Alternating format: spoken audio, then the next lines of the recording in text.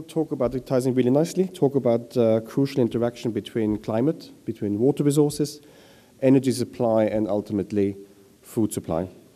He's the managing director of the largest agro-commodity supply chain company that is based here in our own commodity trading free zone, DMCC, down towards JLT. And he's looking after a network that spans 30 countries in terms of agribusiness. He also chairs the International Confederation for Pulses Trade and Industry. I'd like to welcome, please, Sudhakar Tomar to the stage. Thank you. Good morning, ladies and gentlemen. Assalamu alaikum. Last night was a very nice gala dinner, and I congratulate and say my thanks to the organizers, the wonderful team at World Trade Center who did organize this excellent theme of food security in insecure Middle East. I stand in front of you not as a scientist or a researcher or somebody who has lots of data, so my presentation is going to be light on the too much technical insight, but more coming from the business and also my experience with the Confederation, which is promoting at the farming level the growth of pulses, beans, lentils, which are the only source of vegetable protein available to the mankind. Rest all is animal protein, be it meat, cheese, dairy, or cream. And also a little bit inside, I feel the pain because being born in a farming family in India, in a rural area, so I've seen the pain and the plight of small farmers at a very early age. And then around 20 years ago, I shifted to Dubai. So I've also seen the urban trading. So I try to put all the perspectives in one phase. The world of agriculture and food and water is intricately interrelated. It takes water to create energy, energy to create water, which is needed to create the food. So when you look at deep inside, it's very, very, very interrelated. For example, in USA in 2010, they burnt 40% of their corn crop to produce biofuel. Or whatever amount they withdraw in terms of water, fresh or saline, it goes to cool the thermal plants, which goes to create energy, to create water again. So it's very, very interrelated. And because the whole debate about the water, food, energy, and with the interlinking of climate change and biodiesel, it is extremely controversial. Everybody tries, all the countries, all the factions, all the lobby groups, they try to protect their own interests. So you come up with very interesting observations. Even now, I have many friends who still deny climate change. I still have many friends who think there's enough water, enough food. So we have very controversial stance on many issues, very, very, very critical issues. So to put it lightly, last year, there's a joke that United Nations put a question to all the countries in the world. The question was, would you please give your honest opinion about the solution to the food and water shortage in the rest of the world? Very simple question, which this was posed to all the countries in the world, major countries.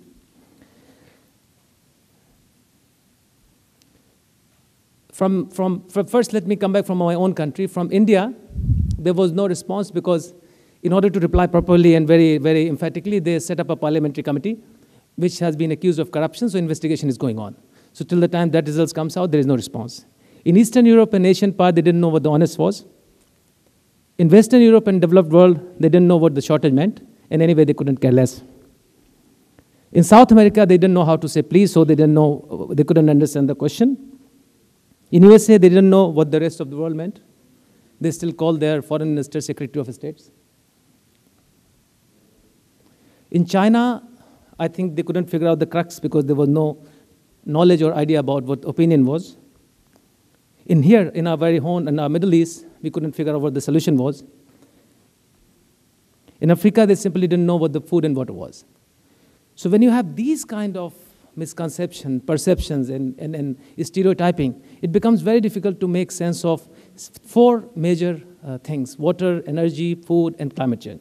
So with this background, let's look at what happened, how did we reach this position. So we'll go in a very simple manner. I hope I'll try to finish within my time, or I'm going to cannibalize next speaker, who anyway is absent. So, oh, okay. So we have, okay. In 1971, Henry Kissinger is standing in front of the United Nations. He proclaimed that in 10 years' time, America is going to eradicate the poverty and there'll be enough food for the world. But only, and after this proclamation, after 40 years after what he said, it was officially acknowledged by United Nations that there are 1.2 billion hungry people in the world. And each day, about 30, depending whose calculation you believe, about 35 to 45,000 people die, of which 85% are children in poor countries. Every day die. By the time we finish this conference of 2 days, we'll have 70,000 people dead just because they didn't have enough food and clean drinking water. But this is not a new problem. This whole amalgamation, Nexus, how did we reach here? This was brewing from 1960s when we had Green Revolution, and after that, no major technological breakthrough happened. So we had slow but continuous growth in population, and we underinvested in agriculture. That resulted in kind of flattish to slightly increasing global food production. But at the same time, food demand kept increasing because of population pressure. And in the meantime, there was also an angle of using the bio crops for biofuel, which was unsustainable. I still believe they're unsustainable. Food should be put to better use. But at the same time, global incomes and the people, disposable money with people kept on rising, and it is still on rising. So that means if you have more money available to middle classes in India and China, they will have more disposable income, and they'll try to ape the inefficient habits of the people who have taught them the culture. So we have more reliance on the animal meat, dairy, protein, which is an inefficient mechanism to deliver protein to the masses. And as if this was not enough, the costs of doing agriculture, most of the governments are subsidizing agriculture. So the real price or real cost was not coming in the market. Urbanization. As of now, 50% people of the globe, they are staying in the cities. So there is urbanization going to the cities. In 2050, we'll have 70% people living in the cities. That means 3% will try to grow the food for 10 people. So that's a huge ask on them. And of course, we have limited renewable resources, land and water. This is non-replaceable. You can't grow, you can't produce more. And because we also did not have any technological breakthrough, we have reached this situation. This is a slow diabetes. It's a slow, but we do not care because this is not something going to happen tomorrow. We just simply keep getting defocused because of financial issues or financial crisis or political problems in many countries. Let's look at what is the status now. This is a fact that in 2050, we will have 9.6 billion people, which means about 2.4 people more mouth to feed. And although recently, because of record harvest, the crop prices have come down, agricultural crops, of those crops, who we track. This is, again, a blind spot. Of 12 billion odd tons of agricultural crops we produce, only 30% we track. So those are in the media. Those are on our Blackberries. But the rest we don't track. So we don't really know what is happening to those crop dynamics. So they are still in the higher price band. Now we look at what is happening to the, one by one we'll take all this global energy challenge. As per International Energy Outlook 2013 projection, the world energy consumption in 2040 will go up to 57%. 90% of this will come from emerging economies. Only 17% is in the developed world. So energy is a big chunk of resource which we need to produce water, which is required to produce food. Climate change. Those who are non-believers and they use different type of models, I must say that I'm a farmer back home and I see how much warm it gets in the winter before it used to be cold. And also the river which is flowing on my land, it is meandering less and less, and there is more siltation. So I can feel in very tangible terms. I don't need to go by many models. But even if we go by that models, IPCC, on a recently leaked report in November 2013, they predicted that the sea level will rise up to 80 centimeters, and the temperature will rise up to 1.5%, which means new agroecological zones. And our continuous denial of climate change and leading to our inaction. And finally, a target which is, I think, too low and too slow will result in droughts and flooding and making the production. It has been predicted that there will be 2% reduction on each decade for productions, which means about 10% reduction by 2050. Finally, leading to this situation, 2080, the red colored countries are those countries where the food production can go down up to 50%. So this is the impact of climate change. Now let's look at the world hunger. The dark countries, the yellowish countries, are those countries which are food insecure. But before we talk about the world hunger, let's look at the world, because we talk about a lot of technical things. In world hunger, if you divide the total food available to the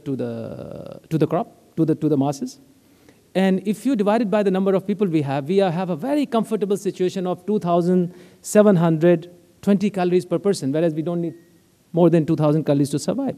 So technically speaking, like water, we have enough food. It's just that it is not available at the right place, at the right time to the person who can afford. We also have, as a world, we export more than we import food. So we have $800 billion worth of exports to other countries. Dietary patterns. Dietary patterns are changing all over the world. In poorer countries, in West Asia, in North Africa, in Sub-Saharan Africa, there's more reliance on cereals. So there is more reliance on filling the stomach rather than worrying about the nutrition quality. And at the same time, we're also losing almost 50%, up to 33 to 50% food, not only at the farm level in poorer countries in Sub-Saharan Africa and Asia, but also a lot in the way we transport, the way we store, in the way we store at home, in the kitchen and the fridge, up to 33 to 50% is wasted, which if you put at a number, it's a staggering 1.2 billion to 2.2 billion tons, depending on the different reports. And the wasting the food habit is universal. This is not only true to rich countries, it's to all over the globe. The wasting food is a very, very common habit. And the fight between the nutrition and calorie filling your stomach with the calories with staples like rice, bread, and potatoes and cassava continues. We need to increase our yields of all major crops if we have to survive and if we have to grow 3 billion tons of cereals from present level of 2.2 billion by 60%. And other than maize, so far we have not reached target on any other crops on that one. So as a result, we need to grow 60% more food in 2050. Developing countries have to do it more, otherwise they need to import 100% of their food requirement, especially in the Middle East, where the agricultural land and water is in scarcity. But overall, we need to grow 60% more food in 2050. There is a consensus on that. Water, Mark Twain famously said that water is for fighting. And it is also rumored that the third World War will be fought on the water. So this is a very scarce resource, and this is the only commodity which is available free. Nothing else is available free as of in the form of, and also in bottled form at a very expensive price. So this is the continuum of water. And we have only 3% of fresh water which we use in our agricultural setup, and of which 70%, 66.6% is used by the agriculture. And some startling facts is that today 50% of the global population has less water, or the quality of water, which was available 2,000 years back to the citizens of Rome. So this is the deterioration we have had in the quality of water. 40 billion hours. This is the number of hours Africa spends in collecting and bringing the water to the home, which means the entire population of UAE of 8 million, they need to work 2 years. This is the time of effort is done when you collect water in Africa. And by 2050, 2/3 of the population will face some kind of water scarcity or water shortage, be it economic or availability of the water. 1.1 billion people do not have access to clean drinking water, and about 16% have no access to clean water of the total population. And that results into the death of 1.8 billion children in each year. The water projection for 2050 is up to 50%. This is our water need. When we look at the global obesity map, a little bit from the malnutrition point of view, and if we multiply the number of malnourished and hungry people living in these countries, and if you multiply by the area they have, the world can be taken over by hungry and thirsty people. This is the redrawn map of the world. So it's a paradox. You have 1.14 billion hungry people, and you have 1.4 people who had too much to eat, resulting into a very classical mismatch between those who have too much to eat and those who have nothing. This is what I want you to have look at. As of today, we have 1 billion hungry people on the planet. These are certified facts. Every day, 24,000% people die more than the terrorist attacks, because each day we have 35,000 people dying. 1 billion do not have access to clean drinking water. 1.2 billion do not have access to economically available water to them. That means it's too expensive for them. And 1.2 billion have no access to the electricity. And every day, 35,000 people die from the hunger and not having clean water. So this is the message. How do we feed 9.6 billion people within our lifetime, 2050, including 2 billion additional people we're going to add? Is that we have to look at a little bit about the animal protein industry. Each year, we have 300 million metric tons of meat, which requires 4.5 billion tons of agricultural crops to grow. Water footprints of meat and dairy industry are very inefficient. You need 20,000 liters of water to grow one kilo of beef, versus you need only 400 or 500 liters of water to grow other vegetable crops. So at a target of just 10%, this is a simple solution from our practical deliberations from the Confederation and with FAO. If we target 10% replacement of animal protein, that is meat and dairy, with the vegetable protein, which are pulses, beans, lentils, also soybean, basically extracting protein and incorporating in our processing industry, we're going to unleash in the marketplace about 400 to 500 million tons of economical supply of protein, not the staple, not something which fills your stomach and just makes you full, but something which gives you nutrition. In conclusion, we have to realize that there is no plan B.